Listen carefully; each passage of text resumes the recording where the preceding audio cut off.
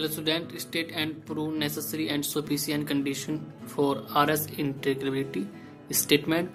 This is important statement. Let f be a bounded function and alpha be a monotonically increasing function on a comma b, then the RS integrability f belongs to RS alpha if and only if for every epsilon is greater than 0 there exists a partition P on a comma b such that UP f alpha minus LP f alpha is less than epsilon.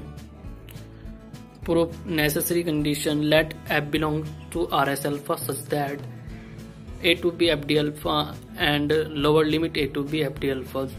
First equation, since lower limit a to b fd alpha is the supremum of LP f alpha over all the partition P, there exists a partition P such that lower a to b fd alpha is less than LP f alpha plus e by 2.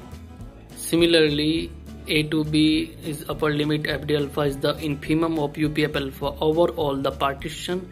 There exists a partition P2 such that UP f alpha is less than a to b fd alpha is upper limit plus e by 2.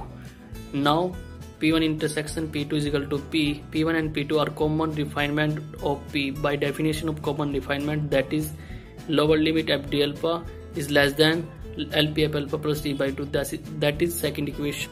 Adding both equation, that is lower limit fd alpha plus UP f alpha is less than LP f alpha plus upper limit plus this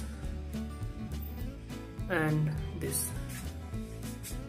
And sufficient condition, if and only if epsilon is greater than 0 there exists a partition P on a comma b such that UP f alpha minus LP f alpha is less than epsilon. This equation 4 by definition of upper and lower RS integrability, that is this equation 5. Equation 4 and 5 we conclude this. Since epsilon is arbitrary, so we have this, hence the function RS integrable with respect to alpha. Thank you.